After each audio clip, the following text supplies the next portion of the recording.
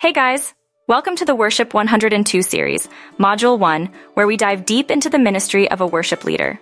This message is from Ate Lisa, your mentor for worship leadership training. Sometimes we think that a worship leader's job is just to sing, but it's so much more than that.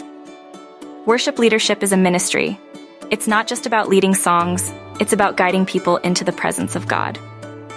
So, are you ready to step into that role? First, remember that a worship leader isn't just a musician. You are also a spiritual leader. Your role is to help the congregation encounter God. This is a huge responsibility, but your impact can be life-changing if you lead with humility and stay connected to the Holy Spirit. Second, it's important to know the biblical foundations of worship leadership. This is where you'll draw your strength, especially when leading with authenticity. You don't need to put on a front, just be real. When people see that you're sincere and in tune with God's presence, they'll follow your lead.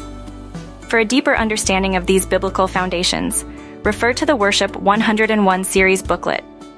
Third, worship is a lifestyle. Like it says in Romans 12:1-2, it's about offering your whole life to God. It's not just about performances or picking the right songs. It's about leading others into a place of surrender, just as you live out your faith day to day. Fourth, remember that you're not alone. Teamwork is key. Build a team that shares the vision of pursuing the presence of God together. Think of it like an orchestra. You all need to be in sync.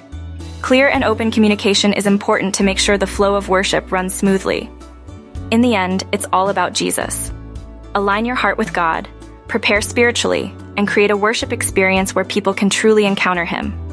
Practice, pray, and don't forget to seek feedback from your team. Sometimes feedback is tough, but it helps us grow. So, are you ready to step into your role as a spiritual leader through worship?